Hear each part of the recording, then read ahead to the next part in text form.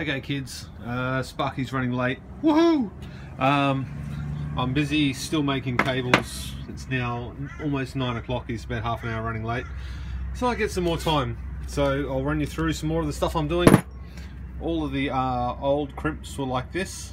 And focus, you, Xavier would say. Now all the new ones are like this. Focus, focus, focus. What can I focus on? There you go. So I've double crimped them. So the Sparkie said he wanted it double crimped, and I was always going to put the heat shrink on there. I just didn't have any, so I got more than enough heat shrink to do everything. So all the double crimping's been done. Changes from last night. Yes, I've made more changes. I've added the bottom pack, which I wasn't going to do, but I am now.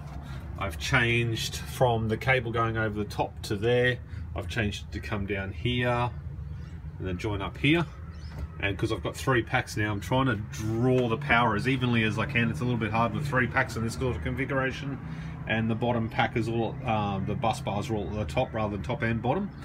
So basically what I'm going to do now is I'm going to run another cable from there down to that bottom pack, and that's going to do at the negative. I'm going to run that one all the way to the top up there. So that's where we are. All the packs have been balanced for a few weeks, so all the packs, all the cells are individually balanced with each other, each 7 pack. And once I connect them all up, they'll balance between the 3 of them as well. So still got to run the cables over.